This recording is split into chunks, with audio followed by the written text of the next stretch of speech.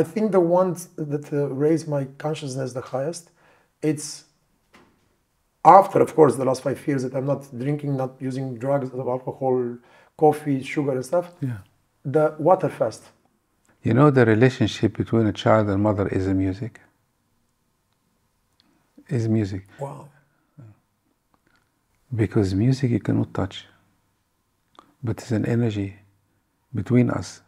And her mom and dad had sex under a tree or something and never seen each other again. And she was born like lost, but look where she is. That's why the suicide rate is higher in men than women.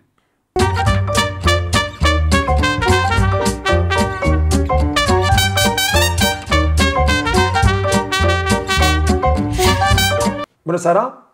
Sunteți la podcastul lui Damian Drăghici din nou. Vă mulțumesc mult pentru toate mesajele voastre.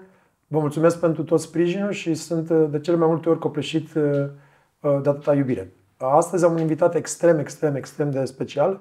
Îl urmăresc și urmăresc activitatea poate de ani și ani de zile. Am citit cărțile, sunt un mare fan.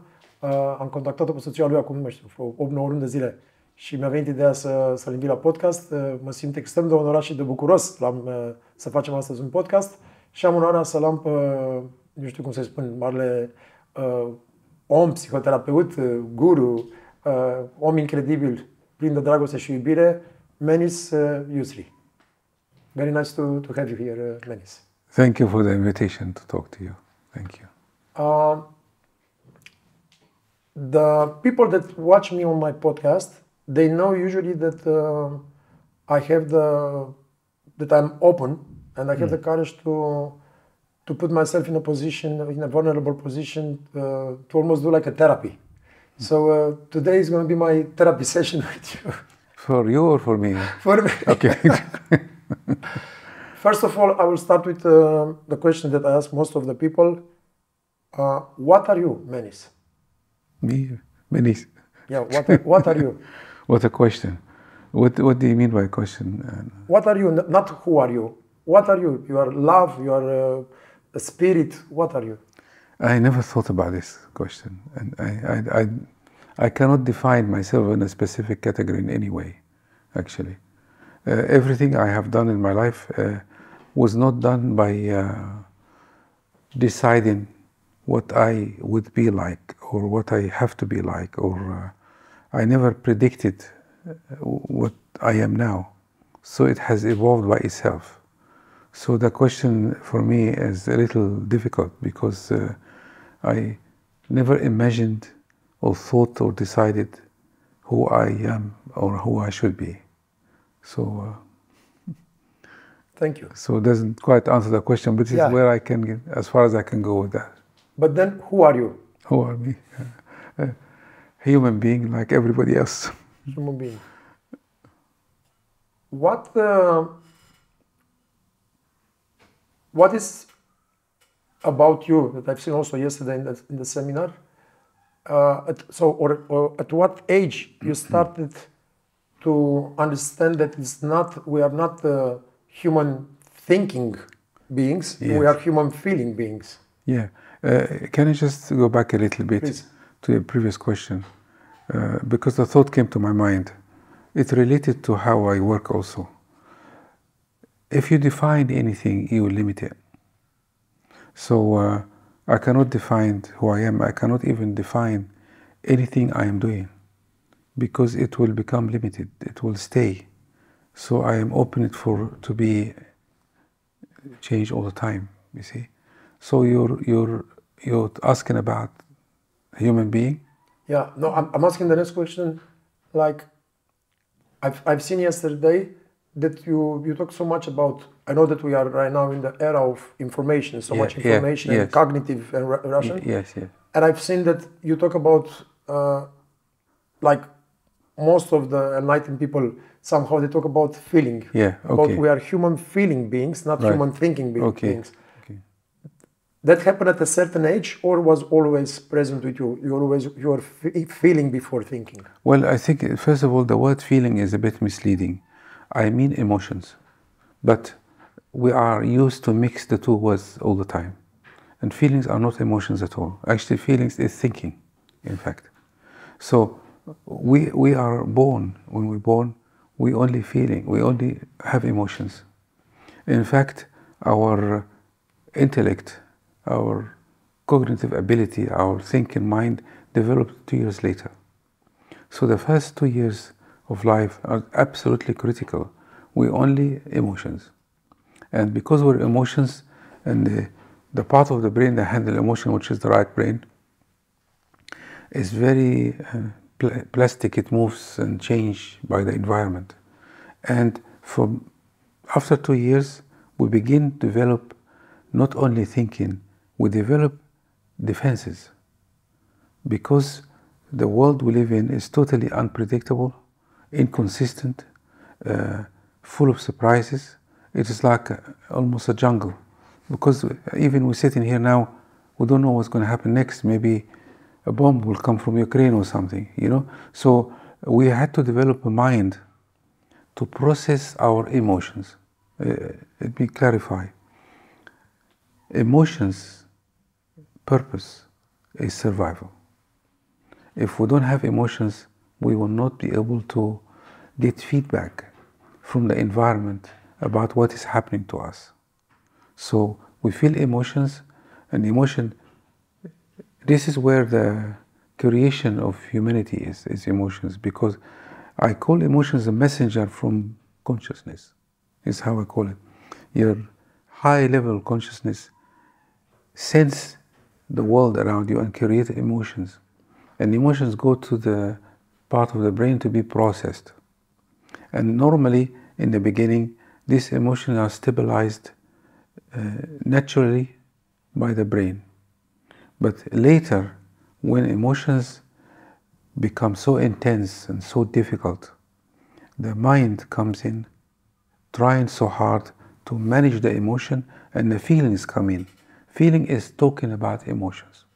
But people mix these two together. And then when they talk to each other, say, I feel this, but they actually, when they say, I feel this, I'm actually thinking this. You see? So when the mind comes in, they start to control the emotions. And then so much happened to us in life. So we start now build up defenses. And over the years, because maybe you've seen this in other courses, over the years the defenses become very sophisticated. And they become another personality or a face that we use to survive in the world. And then, at some point, we start to lose who we are and we become these defenses. And we become unreal people. And if you remember in the course I said something yesterday, I don't know if you were in the room at this time. I said, if you see this world as real, you become unreal. But if you see the world as unreal, you become real. So basically, we live in an unreal world that made it up by us, because now we have a perception of life based on the way we protect ourselves. And of course, the beginning of all this happened, unfortunately, with the relationship with one person only, which is our mother. Even if the mother was never there, there's a relationship with her. And the relationship with the mother that was never there, I'm talking because we had a conversation before, the absence of mother is a mother also, in the consciousness of the child. So if somebody comes and tell me, okay, I never had a mother, I would say, you did, but you live with a motherless mind, you see? And that's also another level of defenses you have. So now we all live in a world of our own creation. And the people who have very high level of consciousness escape. And these people are very unique and very special. And this something can be acquired, but it will take some work. And so I'm going further with question. The people who want to acquire it, yes, and some people have it naturally. They work hard to acquire it, but the fact they're willing to work hard, that means they have something already that will be able to acquire it. You see what I mean? Yeah. So now we live in a world of our own creation. You said something very interesting yesterday, forgive me. Yeah. You said that once you raise your level of consciousness at a certain side, that actually whatever comes towards you, you can resolve it or you can manage it in a different way. Easily. The more you raise your consciousness. Easily. I can prove it to you very quickly. See a child like 10, 12, 13 years old. Something small happen, they get very upset. But not for you. Because your consciousness is much higher than a child. And then you can take it further. Now, if your consciousness is so high and you have a problem you cannot decide, it's not a problem. Because the problem you face is much smaller than you are. The same. So if I raise my consciousness, I don't have to worry about problems because the problem would be too small for me. Is this actually what you're saying? Yeah, and out of all of course, throughout my journey in the therapeutical world, yes, I'm sure, or not sure, but I can think about it that all of the therapies somehow contributed to my healing process. Yeah. But out of even the conventional CBT, cognitive behavioral therapy, or EMDR, or all type of therapy, I've done also the non-conventional, the MDMA, psilocybin, magic mushrooms, and other ones. I think the ones that raise my consciousness the highest, it's after, of course, the last 5 years that I'm not drinking, not using drugs, alcohol, coffee, sugar and stuff. Yeah. The water fast.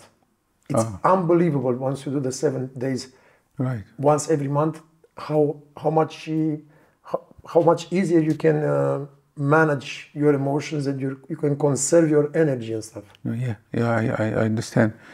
I actually don't know much about it, but I can see when you don't eat, and maybe it can do something to your consciousness, maybe.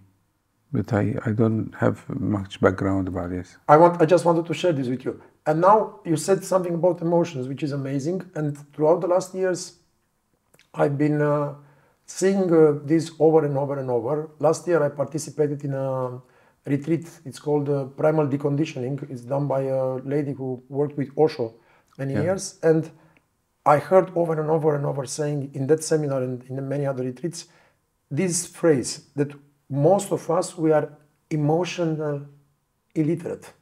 Mm-hmm. That we are somehow not educated how to understand our emotions. So that's what you're talking about, correct? It could be. You see, emotions don't think. And they are spontaneous. They can never be articulated. So in a seminar or when I work with people, many people are not in their emotions at all. And if they're not in the emotions, it's not very easy to help them. Because all the problem is in emotions, not in their... The story about what happened to us is not what happened to us. You see?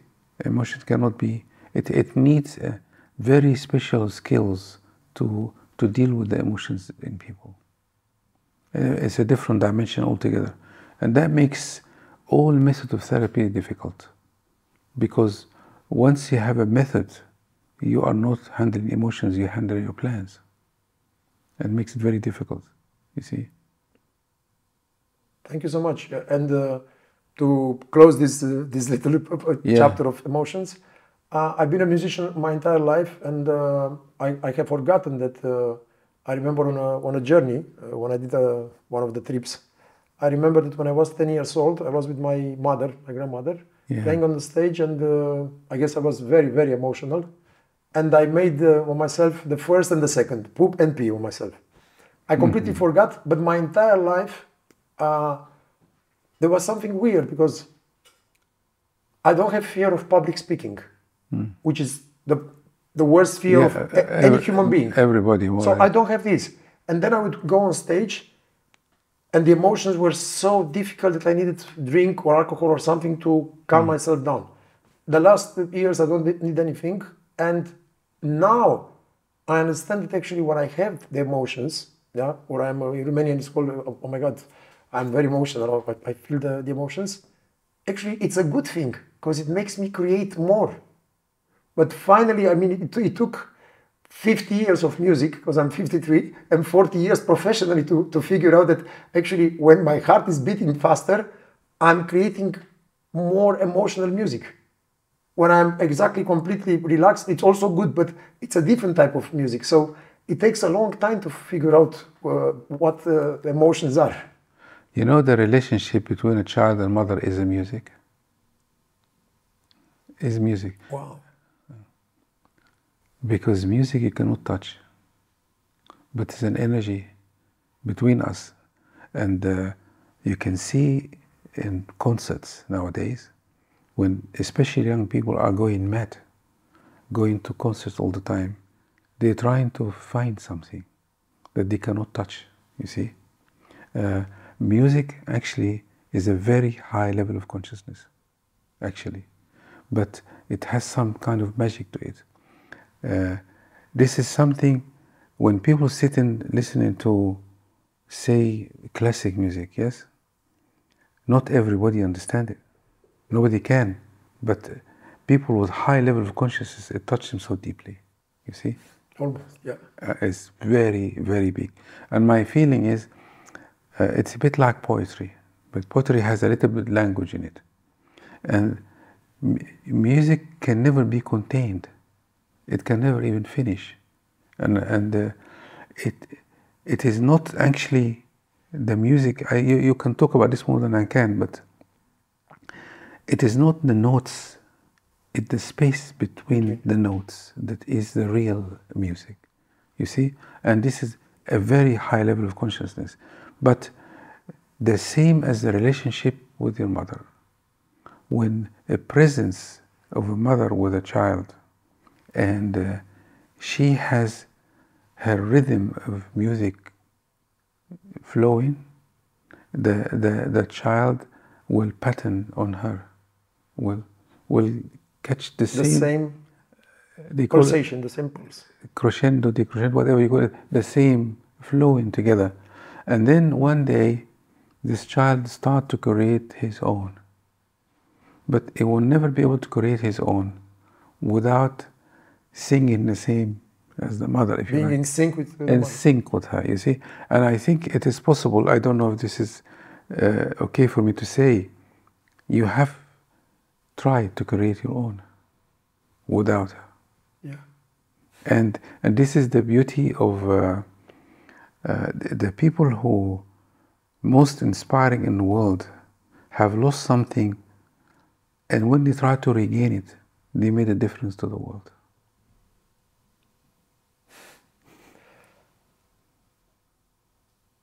Why most of us, and I don't want to generalize, but I see this question coming to me towards my podcast. Yeah. I see lots of people that they look at me, not like a spiritual channel or something. I mean, they ask me to ask future people on my podcast about this.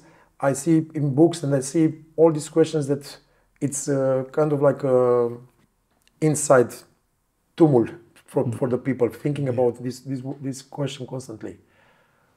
Thinking about the relation with God and the relationship with yourself. I mean, you loving yourself, and people lately, they start talking about this. I know that people have been talking about Wayne Dyer and you and other people for 40 years. Yes.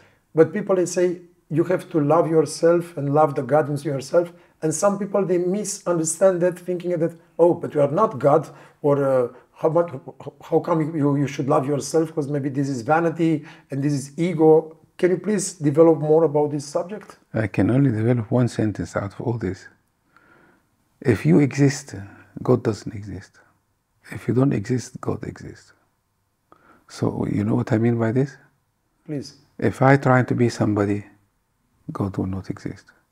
If I remove everything that I'm trying to do to make people love me, to be good, to be strong, to achieve, if I remove all that, God exists in me. I know it's a little bit abstract, but I don't know if it makes sense to you. It could have sounded abstract to me many, many years. Now it doesn't sound abstract. Good. So everybody in this life trying to do something and be something. It's okay to do that, but we are caught on the chase. and we have lost God, because God is not any of that, you see. And I think the word God has so many associations, religious, history, culture. So we use the word now, like the word ego, for example, and everybody has a different interpretation. But for me, the moment when I lose everything, I don't want to do anything, you can touch that, whatever that inside of us, and not only touch it. This is in every single person in this world. It's the same thing. And sometimes in the seminars, when I look at these people, when my ego is very high, and I think, my God, they here listen to me and I'm helping everybody, God disappears. So it's mostly about just people that have been practicing this in the last 20, 30, 50 years. And we know from Course in Miracles, from Yogananda, from Osho, from everybody, the Western civilization went to India, Ramdas, and all these people, they've been practicing Eckhart Tolle constantly about the power of now. And actually, here, from my understanding and what I've seen in the last years, and now you answer somehow to my mystery, it's about just by breathing you exist, and just by being here, nothing else. Yes. That's all. I want to complete the last sentence, because what you said is important. When I see people exactly like me, I sense the presence of God. And sometimes, I had many shocks and seminars in the past, somebody smile or talk to me, and I saw a great being behind him. It doesn't matter who the person is. It doesn't matter. But these have moments that go away, you see?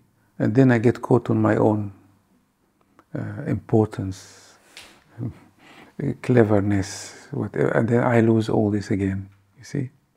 And to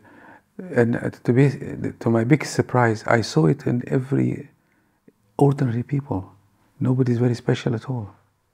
Like somebody behind their face talking to me.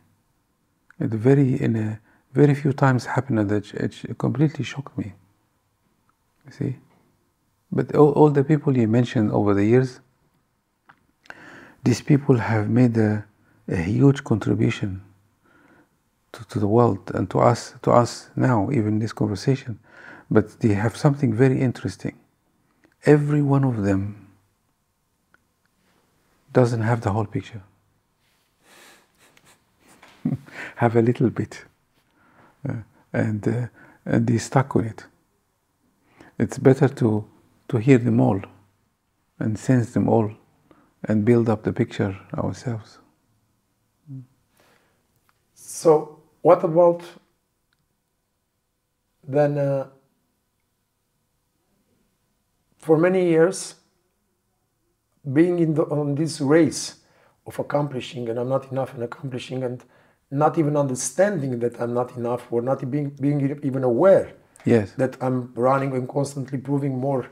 I thought for a long time that I was trying to prove other people wrong or being in this competition, and then I realized that actually the competition was only with myself. And then once I went also on the so-called spiritual path, I was reading, you just have to be, nothing else, just to exist. And then I couldn't understand, so how come? Am I going to stay like that and everything is going to happen? Because everybody told me in my family, if you don't wake up and if you don't move, and I read this book from this self-help guy who said you need to make a 1-year plan, a 5-year plan, a 10-year plan. Of course, coming from a gypsy culture where everything is improvised and people they are like just eating, drinking, feeling good and making music. You understand? I mean, so when I was telling them, do you have a 5-year plan? They're looking like, for what? I mean, they don't understand this because we are kind of like not in a pejorative sense or bad sense, we are very tribal. It's all about, the values are very, very, very, not simple, but very well grounded. You are here to make children, to survive and to have a family. So that's the first rules of the gypsies, not about making in different ways. That's why maybe I think even this process of integration, you understand, because the people they're talking about the Roma, that we have not been integrated in the European society, it's actually because they are basically always back to the roots, very, very. So for me, coming from that culture, I was trying to read all these things, especially I was formatted in the States and educated there. Okay, should I make this plan and I should be disciplined and stuff? But always I've seen that whatever was done from my gut feeling and my instinct always was meaningful, and most of the time whatever felt for other cultures improvised. Meaning everybody got ready for 2 weeks for that concert, or everybody practiced. In the next 2 weeks, and I don't recommend this for this, I'm telling you as a question. Yeah.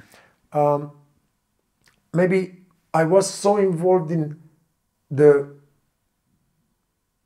present moments in those 2 weeks, being in a garden, being with people, feeling things, that when I went on stage, I played without being prepared, and that thing came out much better than the other times when I was prepared, and I could not. People in the hall would not feel anything. Here would feel all my emotions. Yes, yes. This is actually how I work as well. Even if I want to make an interview, I prefer I don't see any questions. It's the same thing. But I think when you spoke now, you have many questions mixed up together. Exactly. Exactly, because the main question was, I always been this type of improvised guy. Yes. I mean, for some people, even for my girlfriend right now, we were last 4 months on a TV show, Yeah. and she gets prepared the week before, and I get prepared just the day of the concourse. Yeah. And I listen a little bit, and I go there, and 99% of the time I'm not sure if it's going to come out good or not. And it always somehow miraculously it comes out good. Yes, yes, of course, yes. When I go and prepare and I'm like, oh my God, I have to do this, I have to do this, it comes out like crap. Of course, this is how the controlling people are. They have everything. You see, if you prepare something, it's very interesting. You actually creating a picture of what it's going to be. Yes? And this is impossible to do. So you will never have anything new. You see what I'm trying to say?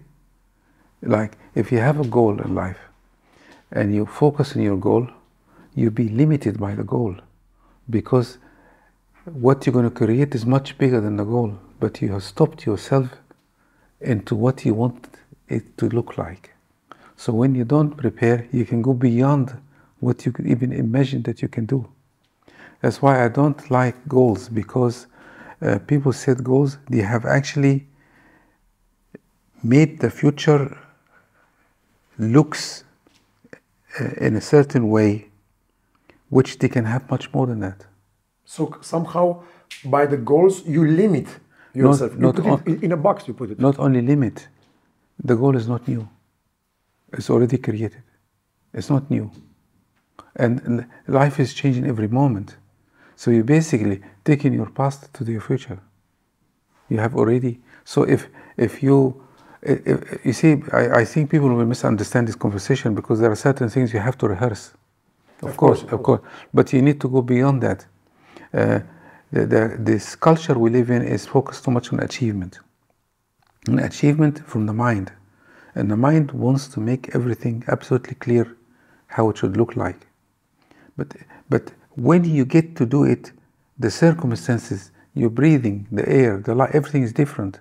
So you're taking something in the past, fix it in the future. It's not going to work that way. But it's functional, but it's not going to work.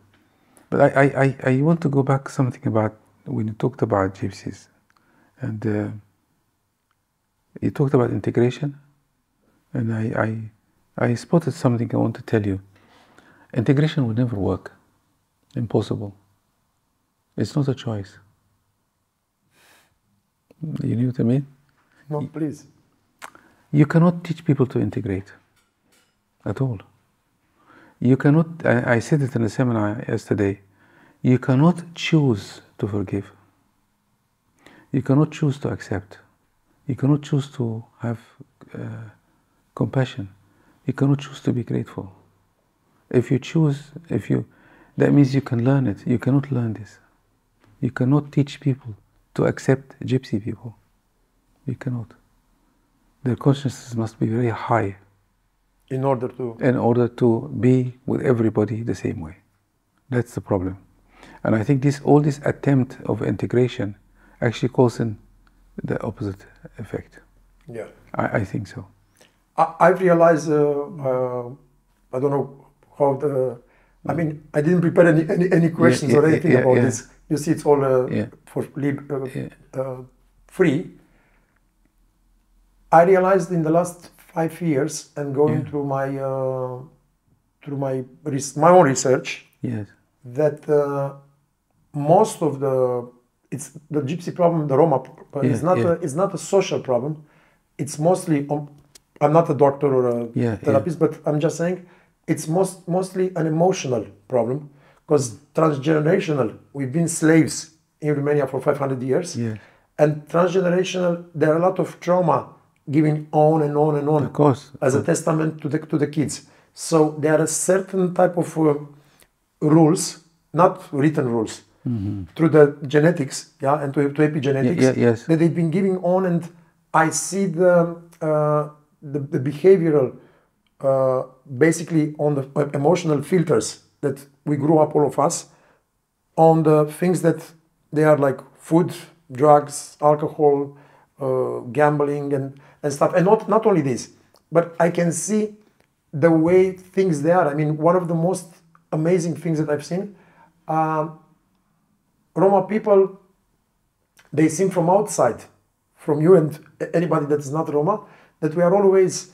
enjoying ourselves, dancing, playing, and being constantly in a party. It's actually the opposite.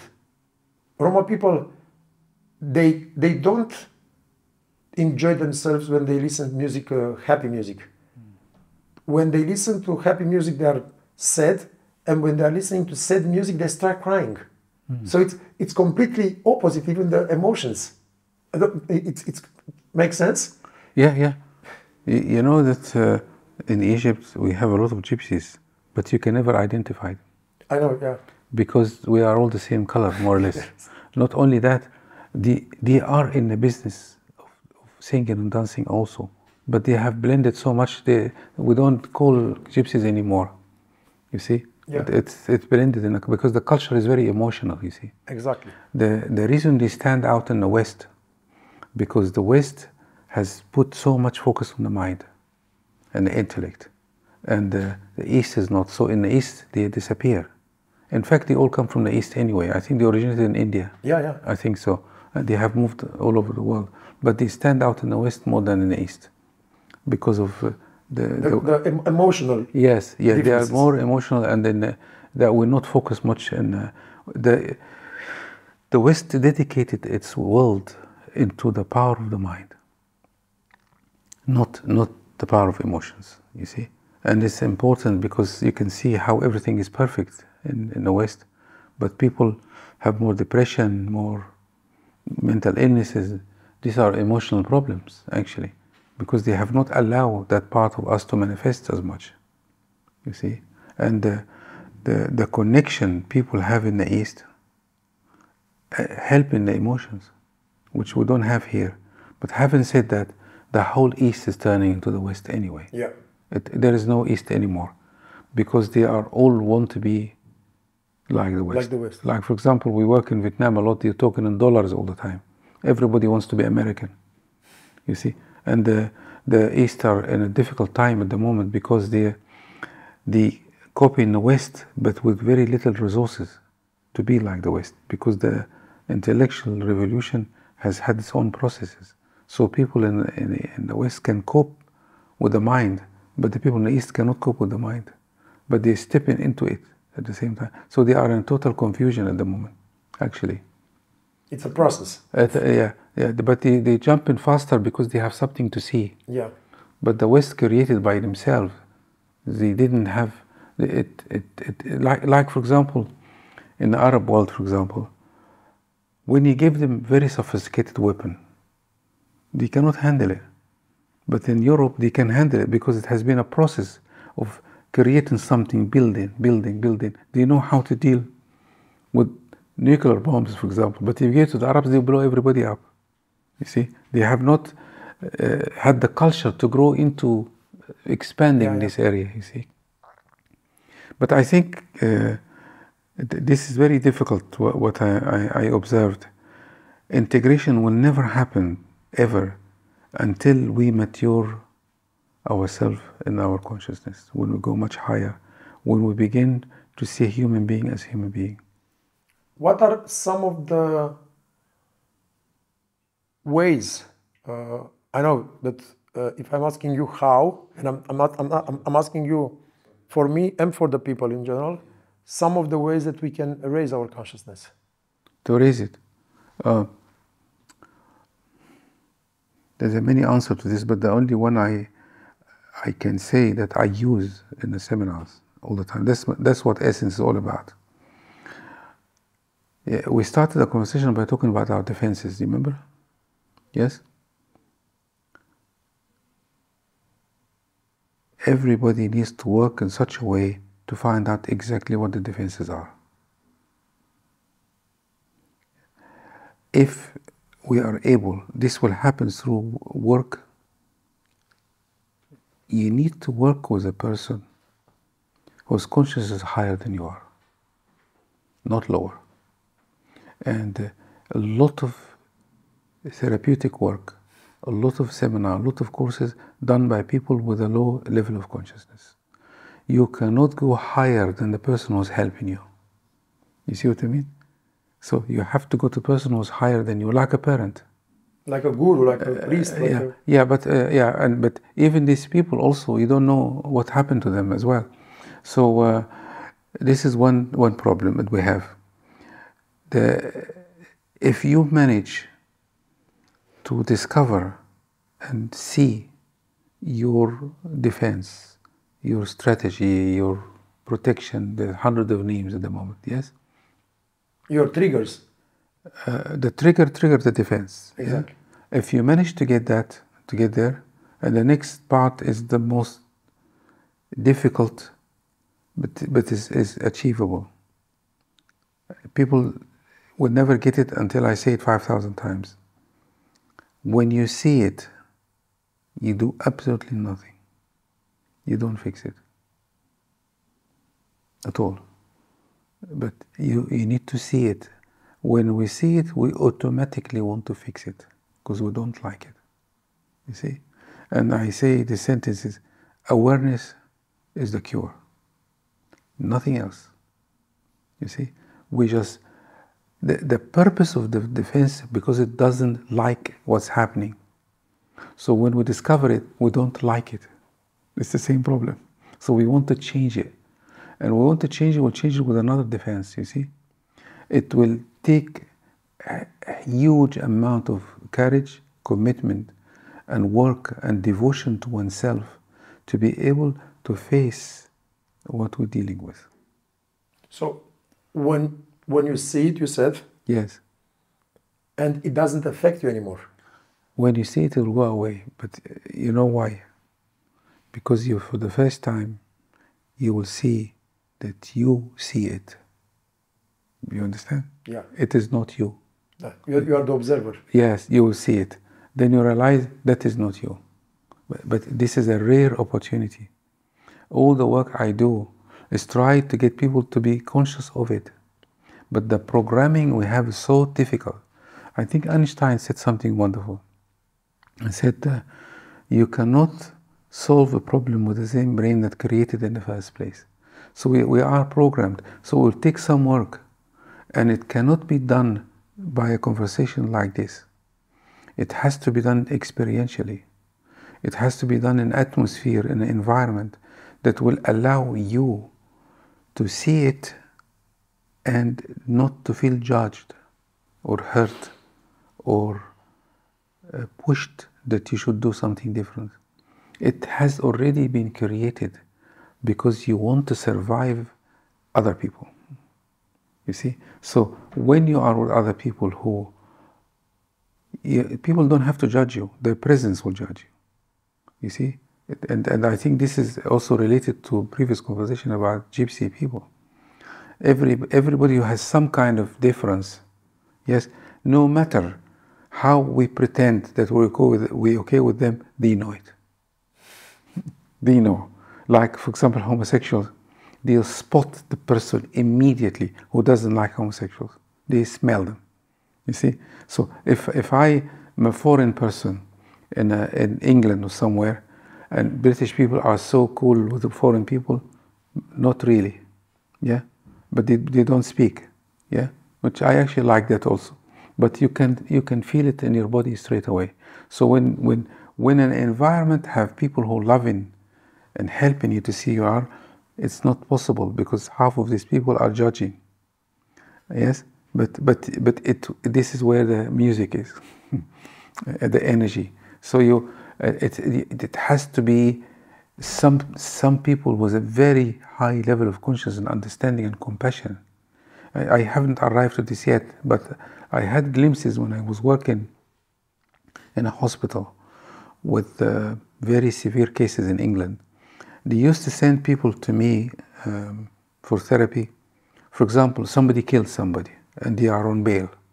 Somebody abused children and they are waiting for trial, and the family is messed up, and these people used to come to me in a clinic. And the moment I saw the person, not what they did, the person started transform. You see the difference?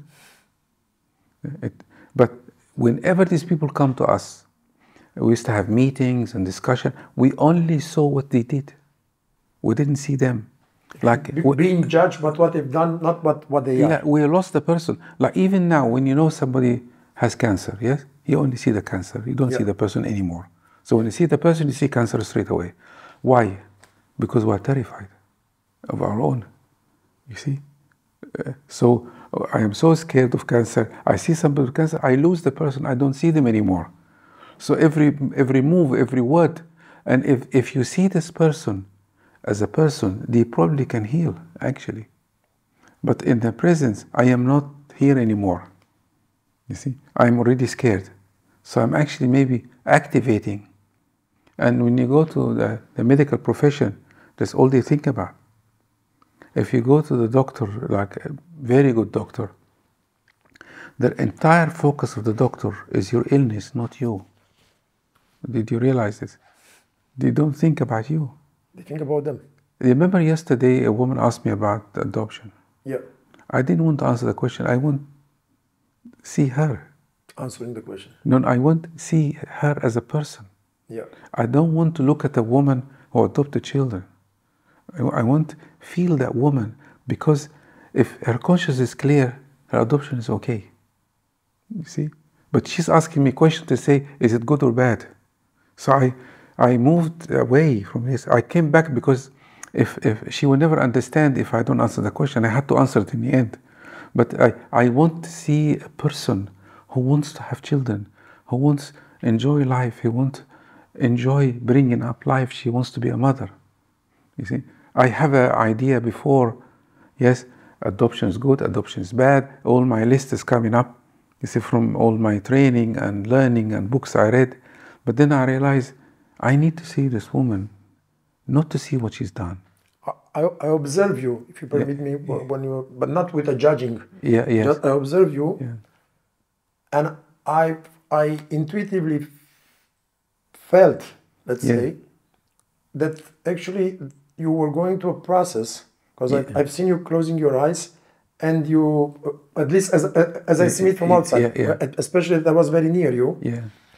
And I observed that you actually went through a process where you let go the cognitive, and you're trying to align yourself to feel as much as possible with her. That's what was my feeling. Yeah, it is, but it happens spontaneously. I don't do it consciously, because you see, actually, to adopt a child It's not good. If you adopt a child for you to be a parent, then a child takes responsibility for your happiness. You see? It depends on exactly. And this was my immediate reaction. But then I said, no, I need to wait. I need to see. And I said something to the group, not everything applied to everybody. You see? And I need to see. And this woman was genuine, was a loving woman. And she didn't have the energy of somebody who wants somebody to adopt a child for her Just to be happy. Okay. There is some level of this. There are people, I've met people, I used to have many years, a friend of mine, not my girlfriend, a friend that she told me at the moment, and I'm not saying in a judging way, she told me at the moment that I was young, I was like 18 years old, 29 years old, and she said, I know I'm okay, I have no job, I make money, I have my house, and I know why I'm not happy. Because I don't have a child. If I would have a child, I would be the happiest. And I'm like, I couldn't judge it at the moment because I was coming from a family that taught me that having a child is not good. So I was thinking, Damian, maybe it's your own filter. Yes. But then I waited and I see, let me see when she's going to have a child. Then she had a child and she was still not happy. Of course. And I asked her, I'm like, don't you remember that you were saying that? Yeah, but you don't understand. There is so much responsibility. But you said at the moment, like you said before, that when you think about something in the future, that's right. You said at the moment that this is the only thing that's going to make you ultimately happy. You see, people ask me about what is the purpose of life, yes? I tell them there's no purpose. If you have a purpose of life, you will become a slave to your purpose of life. And then you create a purpose. Let's imagine you have achieved the purpose. What happened after? You can die.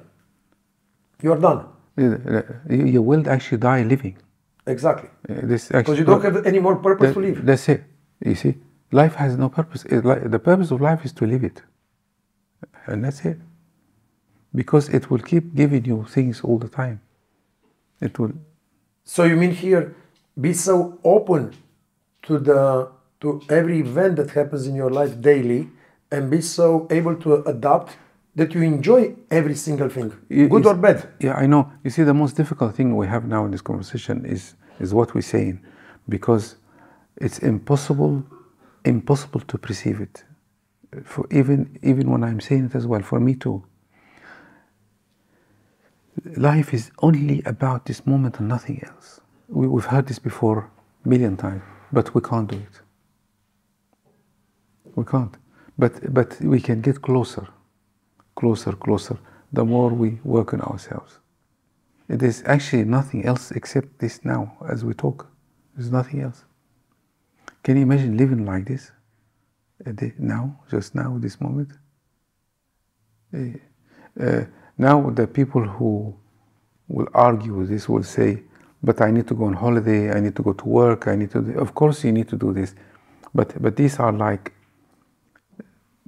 if you drive in the street, you have to learn how to drive, of course. Yeah. But we're talking not about these things. We're talking about our presence, our emotion, who we are now, this moment together. And it's not an abstract thing, what you're talking about, and it's not about being constantly. I've been also through this process. It's not about being constantly on a state of meditation, because then you meditate 20 minutes or 40 minutes or 50 minutes. I liked being in that state, and then when the reality, or our actual reality hit me, I was like, no, I want to go back in the meditation. Yeah, you cannot stay constantly in meditation. But you see, meditation is the biggest problem we have. It's a disaster, actually. And how can you teach people to meditate? Everything has to come to you, you see. I remember I was 11 years old, 12 years old, and I was coming home from school, and had so much trouble in my family. So many things went wrong, and I was consumed by all the problems that happened in my family. And I went home, there was nobody in the house, and I was lying on the bed, and suddenly I got a very big shock. And I can't even put it into words. My shock was, my God, everything that happened before doesn't exist. It doesn't exist. Where is it? I was so young, and I realized there is no past. There isn't. It is. Where is it? You can't. Where it is? It's nowhere. And I have never recovered from this. But we constantly live in our past, you see. But what touched me the most is I didn't read it, and nobody told me. No, it came. But when things come this way, this is the real learning. But we have so many books telling us there is no past. So what we do when we fight with somebody, we tell them this is in the past, forget about it. We're not convinced. Or we tell them, you've done this to me, or you've done that for you. But we're not convinced, you see. But actually, there is no past anymore. You can touch it. I even question that we have memories. I question we have unconscious. I question that. It's something else, I think. I don't think there's any memory in our brain at all. I think it's a patterns. Yes, when things meet together, they create something to come to our consciousness. And this pattern may be similar to patterns that happened before. I was thinking at a certain moment, I read once a quote, and it impacted me so much. Yeah. And then somehow I try with my small mind to translate it somehow, but it made sense. The quote was saying that if you live in the present and the beautiful moments, and you enjoy every single moment, when you are old, you'll have nice stories to tell because you live. But then I realized one more thing immediately. So if you think about the past, even in the good moments, that was not a good moment, it's because you were never present. Ah, maybe, yes. If you are always present, as you said, and you are in, and you see, you not being grateful, like you said, by controlling, by being present, really present, you're always going to have good memories in the future. Yeah, but this is the problem, you see. You cannot make yourself present. You are or you are not. Like meditation. You cannot sit and meditate. It has to come to you. You don't go to it, you see. Yeah, it's impossible. I can't believe that people sit trying to meditate. I can't believe it. How can you sit and stop thinking? But, the whole life is meditation. Now, our conversation is meditation.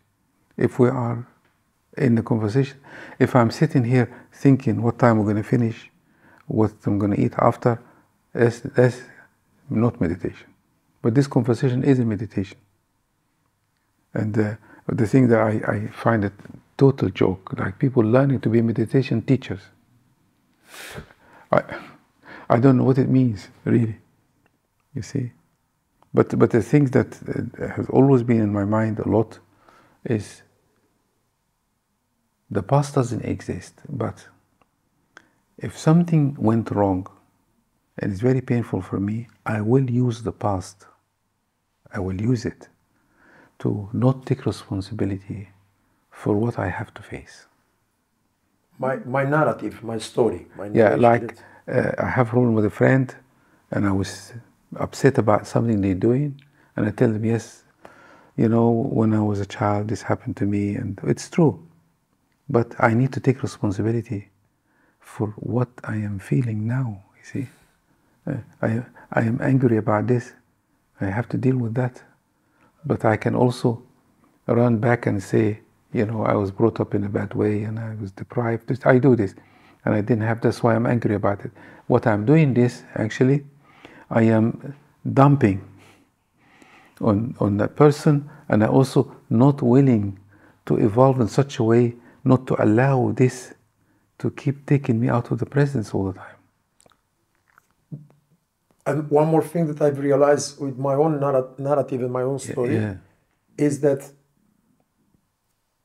I don't want to go on a different type of path with the conversation, but let's say maybe I chose that when I came in this life, or maybe what I think is that all these experiences made me who I am today. I wouldn't be who I am today if I didn't go through all these experiences. Yeah, but it's true. But you see,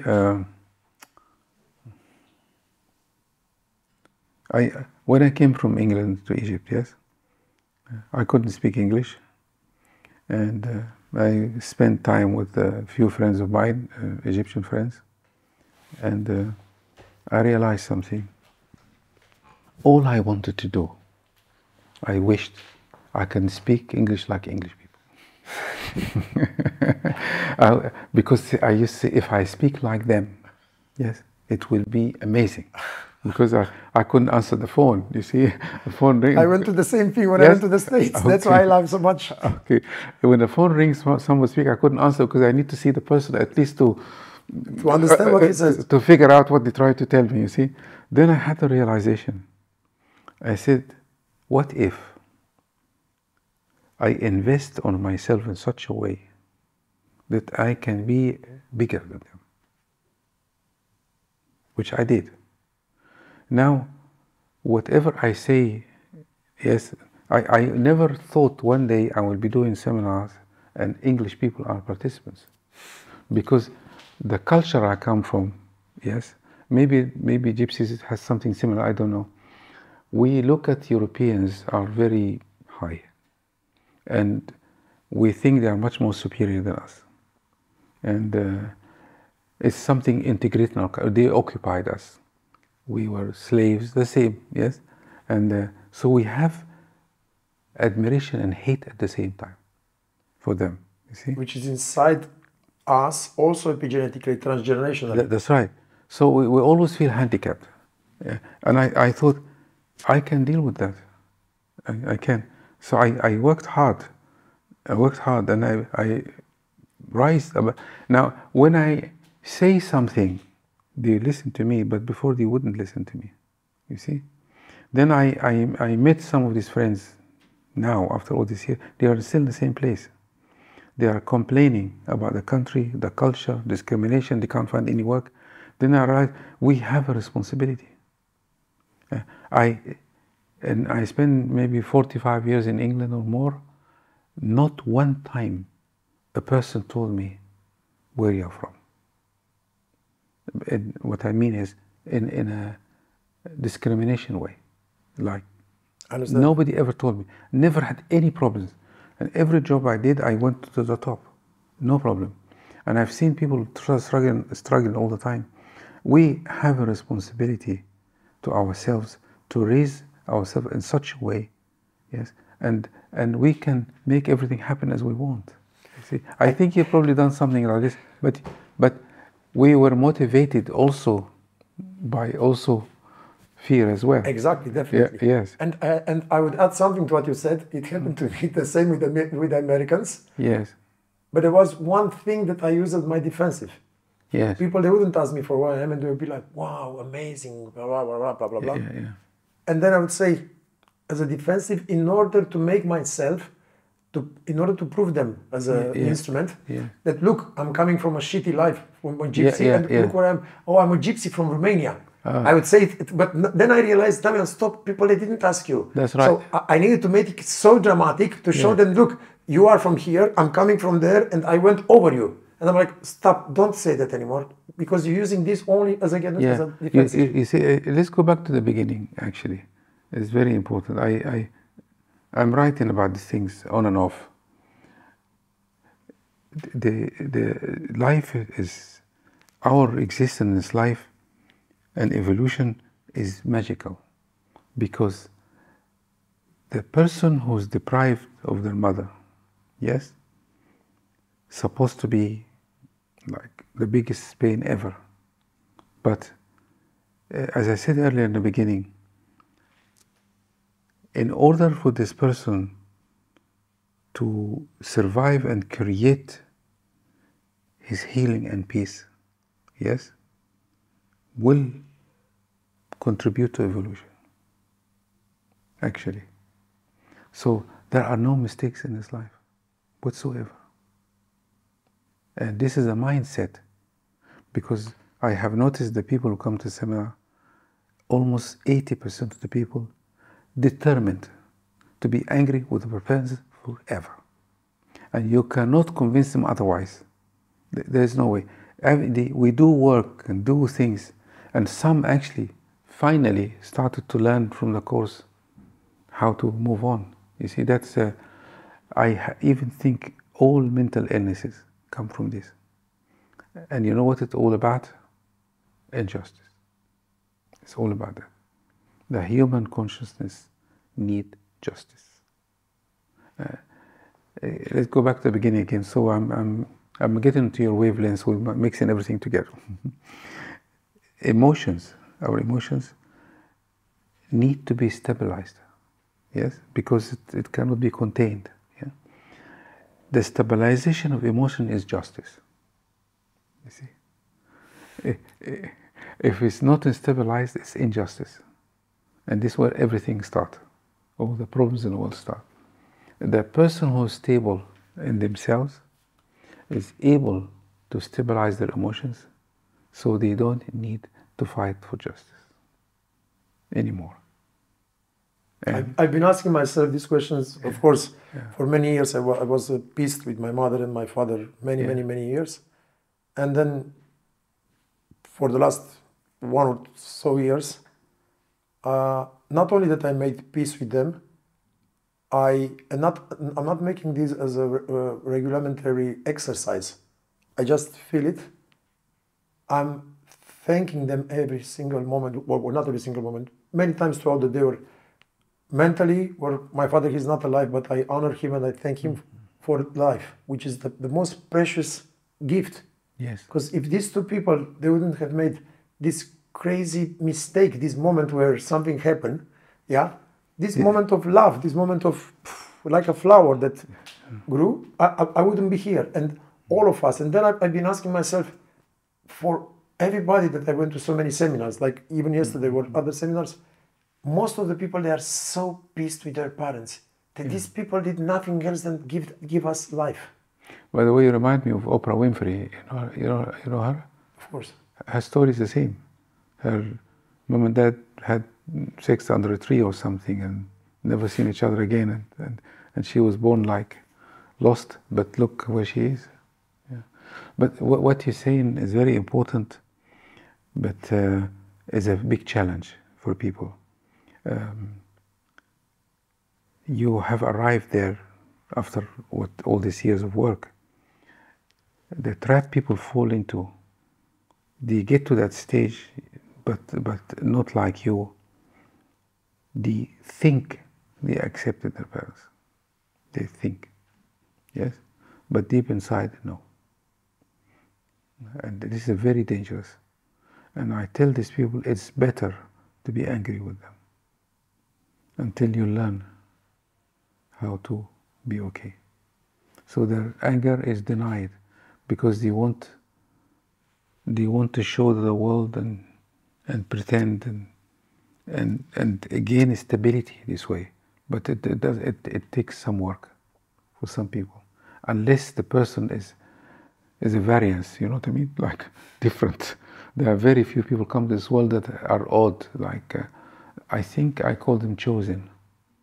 Some people are chosen in this life, and if you go to dangerous area now,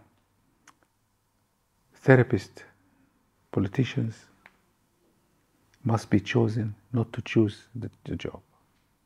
You see what I mean? To be the chosen ones. They must. A politician who wants to be a politician, the fact they want to be a politician, they shouldn't be.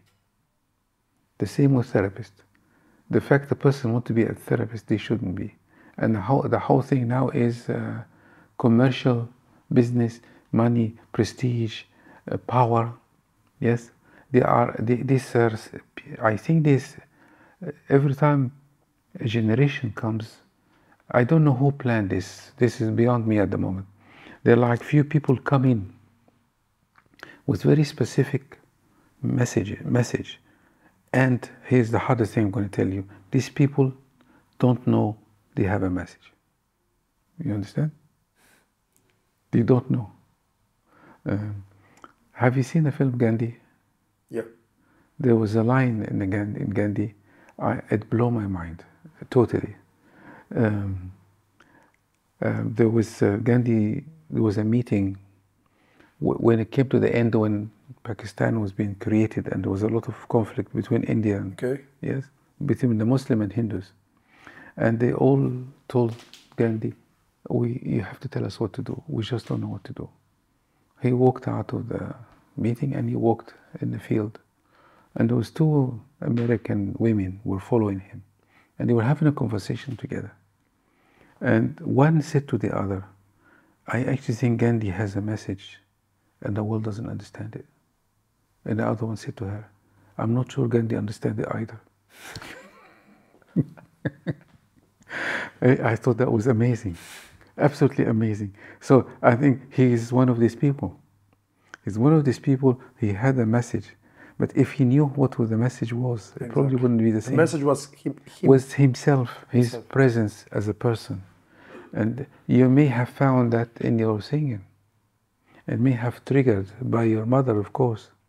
You see, by the intensity of whatever was suffering. Yeah. I had last week a concert in Bucharest, and there were 4,000 people, and my mother was in the hall, and most of the people, there was a lot of moments. My music, it's gypsy music. Towards the end, it's very energetic, dancing and stuff. I will show a little bit when we finish. But throughout the show, there are some moments that were extremely, extremely, extremely emotional. Yes. And most of the people said, an amazing show. I mean, thousands of messages. An amazing show, amazing Damian, good music, technically, whatever. But in 90% of the messages were like, so much emotions, we're crying. So much emotions, we're crying.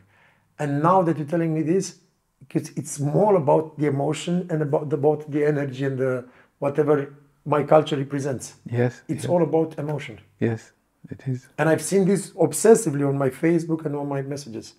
And now that we're talking about emotions, about 20 years ago, I was in the States, and I've seen this quote, and it obsessed me. And I ask, when I get the privilege to meet such a chosen ones, in my opinion, like you, I always ask this question: what is the meaning behind this, or what this genius wanted to say? Nikola Tesla said that the secrets of the universe, they are in like energy, frequency, and vibration. What these three words means to you? You see, you know that I had very difficult time at school. I'm very dyslexic. I didn't understand anything at all. And I really didn't understand nothing. And they told my parents, take him out, he will never learn anything, you see. And when you say words like this, yeah, I don't really focus on words at all. I think words are symbols. They don't mean anything, because we have different. If you say the same words, different people, they have a completely different meaning to them. Definitely. So, is energy means energy? We don't know. We really don't know. So when I hear these words, I don't have. I never limit myself to the words and what they mean. So when you say that. And then when I studied psychology and therapy and to a very high level, I realized something, that we keep inventing meanings all the time. We are meaning-making machines. Yes, and I'm not sure, it's like we are dissecting everything to smaller, because we're so desperate to find out who we are. So in the end, we'll know everything about nothing, what was going to happen to us. So sorry, when you said this word, I didn't get any... anything to it? No, nothing. Yeah, my initial reaction was to make something up and tell you. Because people they talk about, that's why I was saying now lately, after I read it, people talk about, we are not on the right frequency, or I don't feel the right vibe. Or, I mean, people, they combine the two. I mean, like frequency, vibration, or you don't have the right energy and stuff. Yeah. But see, the nearest I can come to this is that when you hear the most amazing piece of music, yes, or symphony or something happened, you can cry, yes? How can you put words on this? You can say energy, you can say this, and I think there is nobody talking, there is no explanation, there's no story, but how does this get into you? And I think this is a very amazing level of consciousness for the emotion to touch something that untouched. You can't explain a kiss. You can't explain love. Yes, yeah, the same, yes. And I think this kind of energy, what I don't know what to call it. I'm not going to put a name on it. Is the same energy that a mother and a child have. Exactly the same. Throughout yesterday and today, I've seen going through this my own parameter of words, and I've been watching you so carefully. Yeah. Although from a young kid I was in school the worst, if you cannot imagine, with dyslexic and ADHD and the worst student ever in the history of the world. I've seen that you repeat it very many times, the relation of the child with the mother, which essentially we know each other, that's most important. Where do you see the father in this context? Oh, this is something I always say, sometimes I forget. The father plays a critical role in two ways.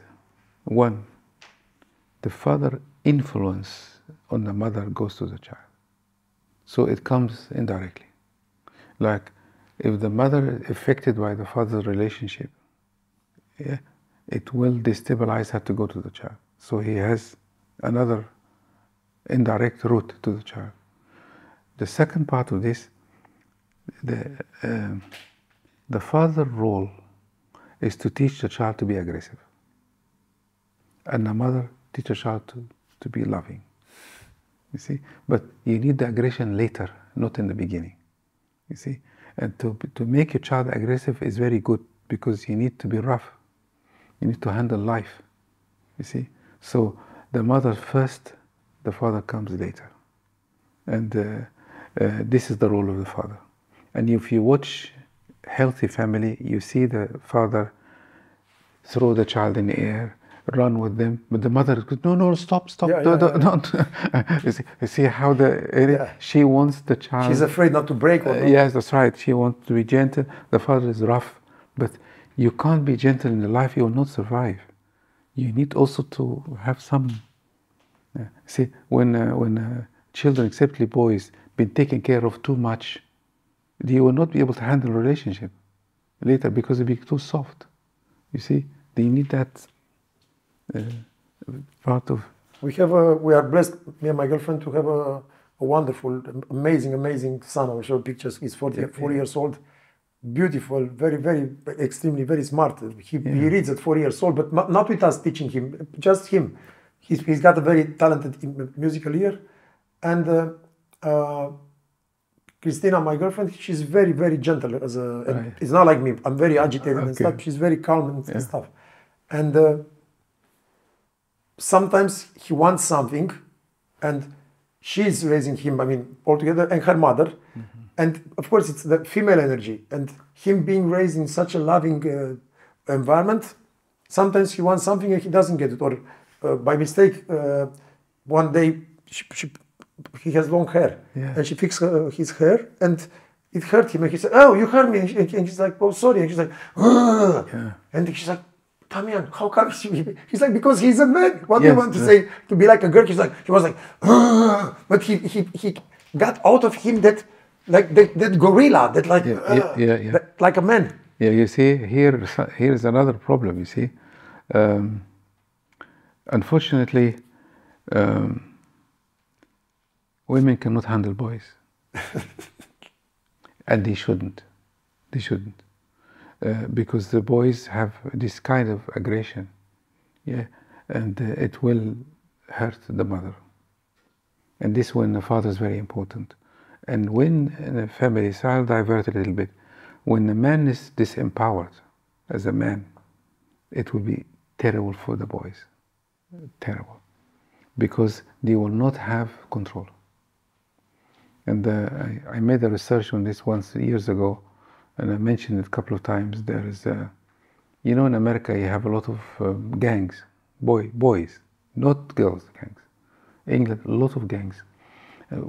While I'm working in this area doing some research, I discovered something amazing. I looked some gangs, and with a team of people, we realized that every single member of these gangs, the father is not at home. They're out of control. Because a woman will not be able to control the boys. It's not her job anyway. And I realized, and I saw in some cultures, like Arabic cultures, the boy reaches a certain age, he keep away from the mother, he goes with his father to the desert here, horses, they don't connect anymore. They need to learn the ways of the men. Not only, they need to be controlled by a man, you see? But now we're in the West here, we have a big problem because the men are not men anymore. Like you said yesterday. Yeah, and that was my next question. Okay, so the man doesn't have the guts to control the child. Not only the children in the West control everybody. In every house, the child is in control, not the parents anymore. And the man doesn't have the guts not to control the woman, not even to face the woman. He can't face anything nowadays. You see, this has been my area working in the health service in England. In the home, it was terrible. I couldn't take it anymore. The father shouted at the child, yes? The child called the police. And the police can take the father out of the house. Yes? Or the children learn many things. They go to school and say, my father touched me, for example. They didn't touch. Or maybe friendly kiss him or something, yeah? The parents out of the house for 6 months till they investigate the whole thing. And the children realize they have power. Yes?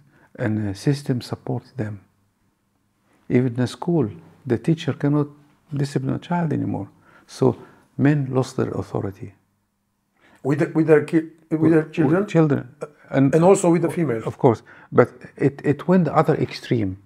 Of course, maybe in the past, men were too aggressive, hurt the women. Yeah, but now we're going to the other extreme. So the parents I've seen, and I was working with family, are afraid of their kids.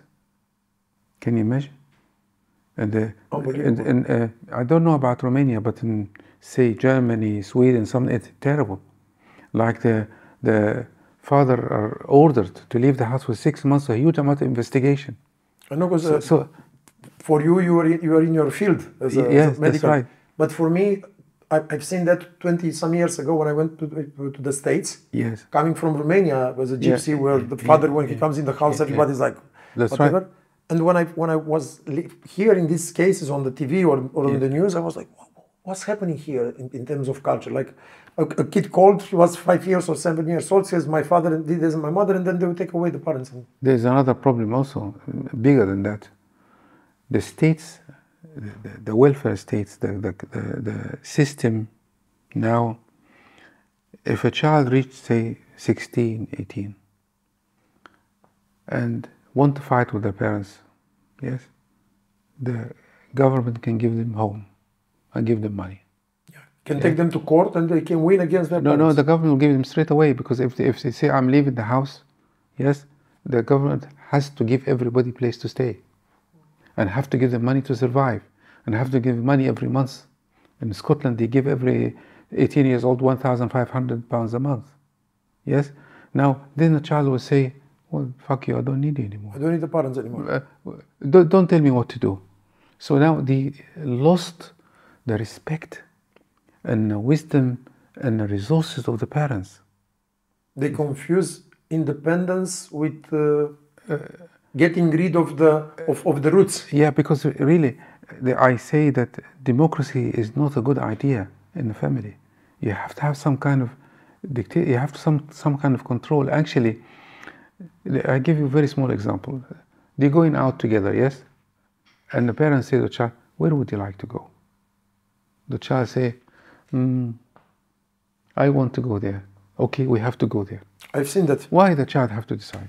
I've seen that with Andrei, with my son. Yeah. And sometimes we made a mistake. We go to the mall. I mean, here you're talking to a kid that I don't remember to having 2 games in my entire life. My game was a ball made out of sacks or whatever. And now we go to Andrei to the mall, and I'm not saying in a bad way. And we go to the store, and we are like, he's got already at home 5,000 games or whatever toys.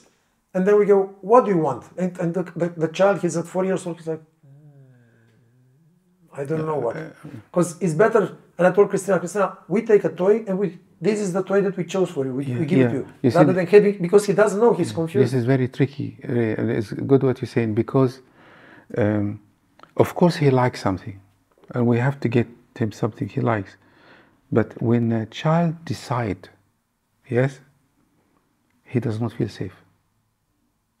You understand? Wow. He wants to learn that there's somebody bigger than me guiding me to make a decision. See how difficult it is? And I want to go next to a subject that has been, it's not my defensive or my trigger, but it's been, I've been challenged in the last couple of years. Yeah. After going through my childhood and my life and revising my entire life and going in the last years to these therapies and raising somehow as much as I can my consciousness, I'm working on myself still, and I understand that it's a journey. We all are, But I'm many times concerned about me as a father. Yes. I mean, maybe I'm not present there. Yesterday he's got fever and I wasn't there because I was single. Or I'm working too much and I'm just seeing him. Some days I don't see him at all because I run there and there. Or I see him only 1 hour. Or when I'm with him 1 hour, the phone is ringing and I need to answer because it's somebody for a gig. Or so I feel constantly this guilt, trying to be the parent or the mother or the father that I hadn't. Or basically on what I've read, not to screw up, not to do something to do something wrong to him. So this thing started like more than working on me, start obsessing me like how can I be? And I know when you're trying to be a good parent, you're not a parent, or like you say. So what do you have to say about this? Very okay. You need to know. We need to know that the role of parenting for mother and father is very different. Yes, the father role is protection only, and the mother role is connection only. You see? Protection and providing. Yes, yeah. But obviously now everything is mixed up. Because now the situation, families, the man cannot earn anything. And the woman can earn more. Women more successful. The whole thing is mixed up, okay? But I don't want to be limited by the past also. Maybe this is how it's going to be. Maybe the world is going to change anyway. But I tell you a story that I was given once a talk in a hospital about parenting and things. And a woman shared a story to the group that touched me deeply. She said, I've been working in maternity unit for many years.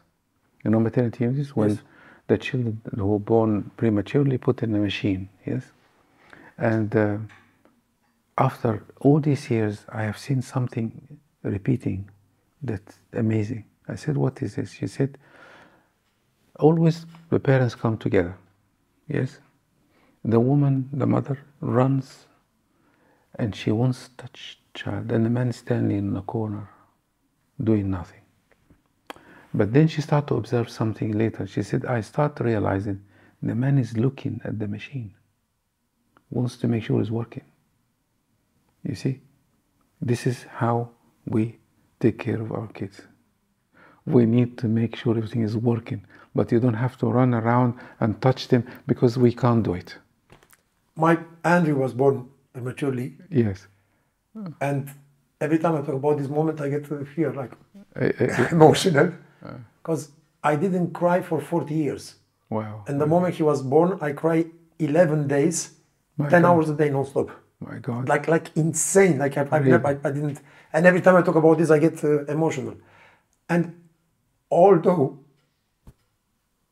I was there and I was afraid about him, Christina would go near, and I was staying further to make sure that he is okay. Yes, this is our function is to make. It's like this is in our genes. We need to do the construction, the hard job. You know, like the house is falling, door is broken. You know, this our job to make safety. Like I remember when I was married, I actually made all the furniture, the bed, the wardrobes, everything. But when they were sick or something, of course I'm concerned. But I didn't run there and trying to give them things like she did, like my ex-wife did. This is our. I think this is how we are. Constructed. Yeah, 200,000 years. But this is all over the place now, and I tell you why. Because there are many people have divorced, and there's many single parents. There are many people doing the role of two, and the family have changed a lot. So the whole structure is not the same. So the nature of you as a man is not to go and touch and.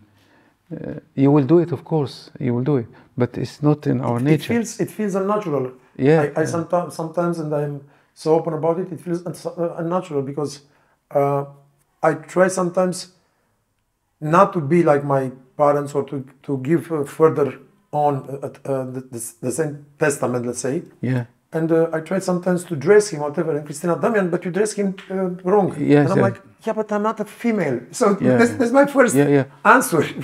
Because I'm not paying attention to this. To me, I know that I have to wake up, go to work, making sure that they have everything they need, and be there for them. Yeah. But I don't know all the other details.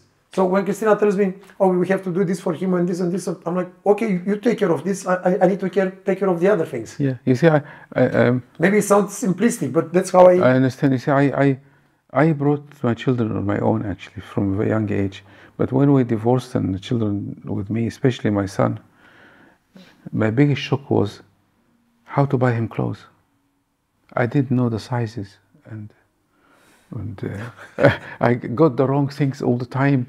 I didn't think about that at all. It wasn't in my mind, you know. So when I go and buy things, I didn't realize they grow too fast. Also, that I have to buy something bigger for them to grow, and I had to start to learn all this from the beginning. You see, of course we can do this, but it's kind of not our nature so much. And unfortunately when divorce happened and the father is not involved, it's very difficult for the women also, because they have to be a bit like a man to protect them as well and run to do things the man should be doing. But again, I don't want to make this a problem, because maybe the world is changing now to something else. This is the way it's going to be. You also said it yesterday, and I wanted to highlight that these things have changed in terms of like equilibrium, like balance. Yes, yeah. I mean, woman has the same equal things in the house like the man. And yes. What do you have to say about this? Because yesterday you really emphasized it very strongly. As you said, it's not now. It's coming from generations, from all the pain that was before the women, they were humiliated. Look, I make it very simple, okay? I said it in other podcasts as well, but I think people need to hear it a lot. A woman, the boy comes from a woman, yes? So all of us came from women. So if I was a woman and have a child, a boy, the boy grew up, yes? And this boy at some point consider him as a man bigger than a woman, yes? Like more superior. This is how it was. How can a woman feel if I made a man and the man make me inferior? This is the ultimate injustice. You see? So I look in Arabic countries and in the part of the world when the women completely covered, and there's a morality police with a stick. If the woman show a bit of her eye, she get beaten up in the street. But by a man, this man could be her son. How would they feel? How would they feel inferior when they meet the person in the first place? And I think this has been gone into our genes and created so much aggression in women, for sure. For thousands of years. Of course. Even the women who don't have it anymore, but still, as you said, it's coming. It's coming through the generation. You see? So now women... It has nothing to do with religion, because even the greatest teacher, Jesus said woman, didn't say mother. Yeah. You know, in Islamic culture, a man can marry 4, yes? If a man wants a divorce, he can only say it. You divorce and finish. Only with word, nothing else. A woman, no. No. If she wants divorce, she will ask him to divorce her. You see what I mean? And while he's married, he's entitled to go and marry another one. You see? How on earth these people thinking? These religions are 3,000 years old. Maybe it was a time when men used to go to war and there was very few men and many women. Maybe it's okay to marry more because the men are such a minority and they die quickly in the desert or something. Yeah. But we're not. Could be an explanation. Yeah, but we're not now anymore. It's not now anymore. So really, I think a lot of problems that happen between men and women over the years. But the situation now is like this. The environment and the technology now does not need the man's power anymore. You don't need to be strong. You need your mind. To be strong in your mind, not your body anymore. You see, you need to think. And the woman can be stronger than you because she earns more than you. She's more powerful. The woman's brain is better. And I realized this some time ago when I worked in a hospital for many years, 15 years in family therapy. I'm family and children department. So our main work is to see the children have problems, yes? 99% of children have problems are boys, not girls. And in the school, the boys are always behind and the girls always in the front. And I saw it coming. I saw the world is changing. They are getting smarter and smarter. In fact, from the biology itself, the boy's brain develops slower. This has been proven by neuroscience. And this has a problem for the family because when stress comes to the family, the younger get affected more than the older. So if the girl is more mature than the boy, yes, she will not be hit too much by stress in the family as much as the boy. That's why the suicide rate is higher in men than women. So then I have a question for you. Yeah. I know it could be a bit controversial or crazy, but that's why I'm here, because you're my therapist. There is so much talk, and with all my appreciation, but I'm a very curious kid, and I like to put questions. Yeah. There is so much talk about, of course, mother is the woman, the ones that gives life. The mother is the womb. The mother is the love, the relation. Yeah. So then the figure in our religion, in the Christian Orthodox, in the Islam religion, in the Buddhism, there is always the man. Why don't we have, let's say, in some cultures in Peru and stuff, we have also the goddess. Why don't we have the female and we have the man? I tell you why. This is going to be amazing. Women made the miracle by creating a child. Man can never do. The man has to create something else. So we have to give him something too. Yes. Can you see? We can never compete with them. So we have to compete by being in the front. You see? So you can see artists, poets, great people are men, not women.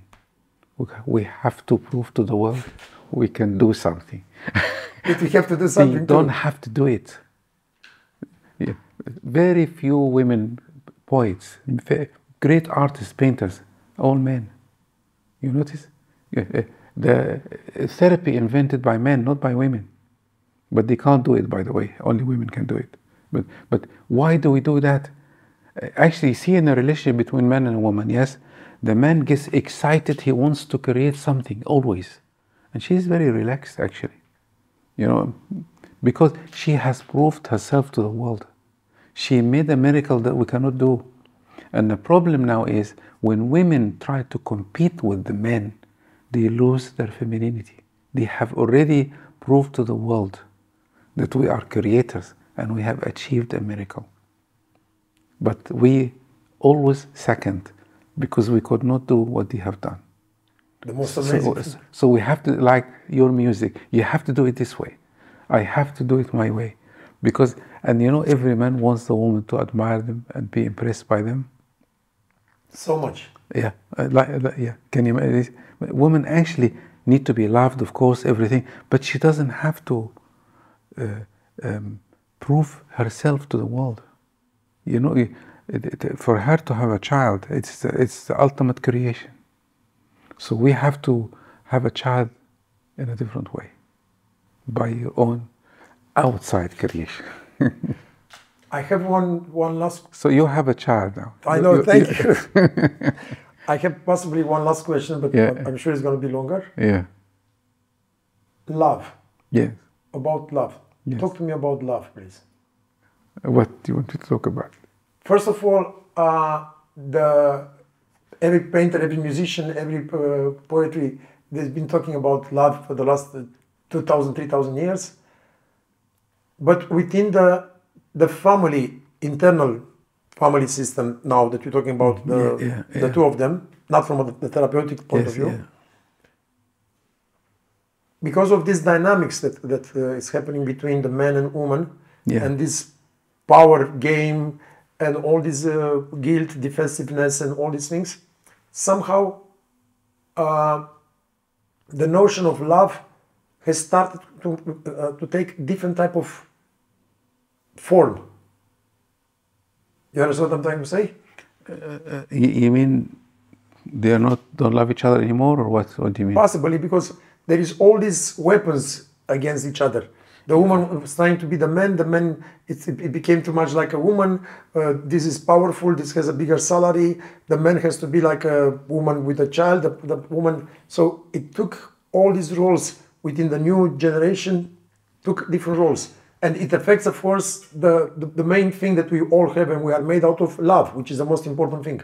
But somehow, because of all these instruments, we forget about love. Love can never be defined. It's impossible. There's no word for it. It's actually not. It's not a relationship. It's not anything you think about. I don't even. Will never be able to actually define it. Yes, but it's very difficult to put into words.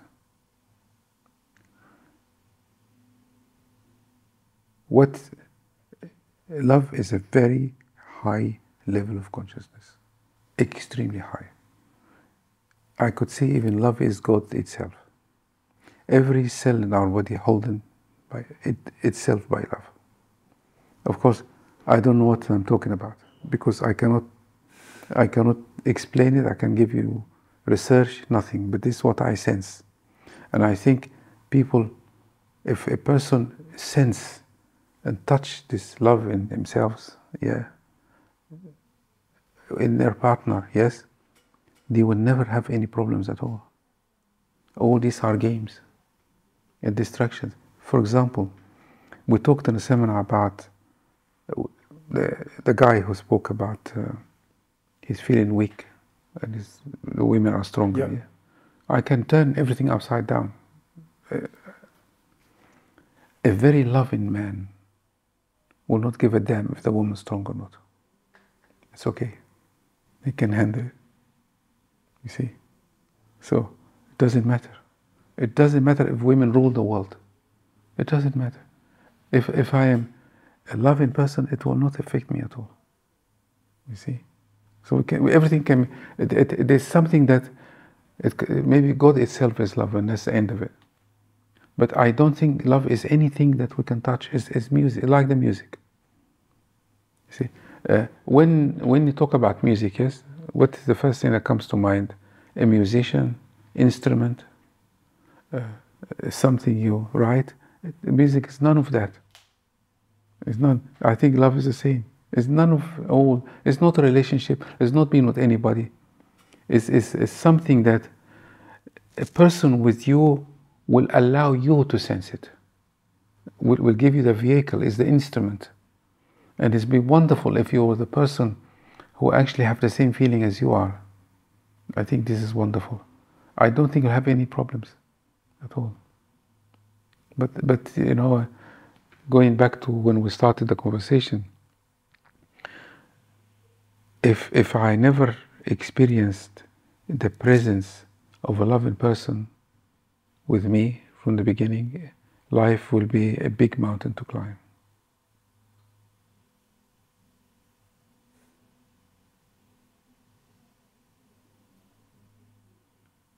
Okay. So it ends up with, again, with the relation with the mother. Yes. That's where is the answer. But the relationship with the mother can be healed. There is no problem. It can be healed. It can be healed by one simple thing. To say yes to your past.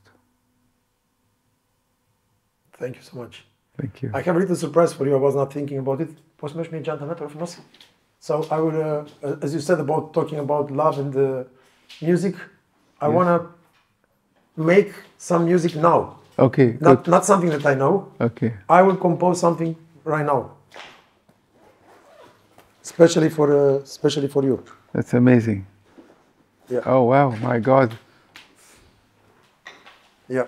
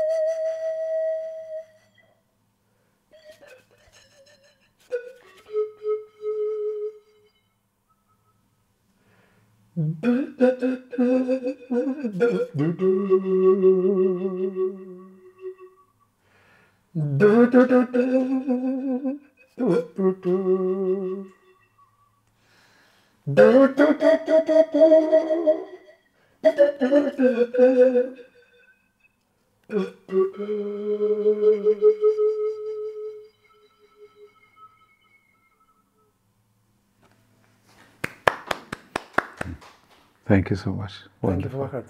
Thank Thank you you so much, Menis. Thank you. It was great talking to you, really. It was great for me talking to you, and it's a great honor. And thank you, thank you, thank you. And I'd like to hear some of your things. Do you have a CD or something? You left one in the course on the table in the back. I saw a CD. Yeah. I don't know what happened to it. Yeah, I will send you more. Don't worry. I will send you today. Okay. Thank you so much. Thank you. It was great. It's been a great honor, and thank you for my therapy. Yeah. God bless you. Thank you. Thank you so much.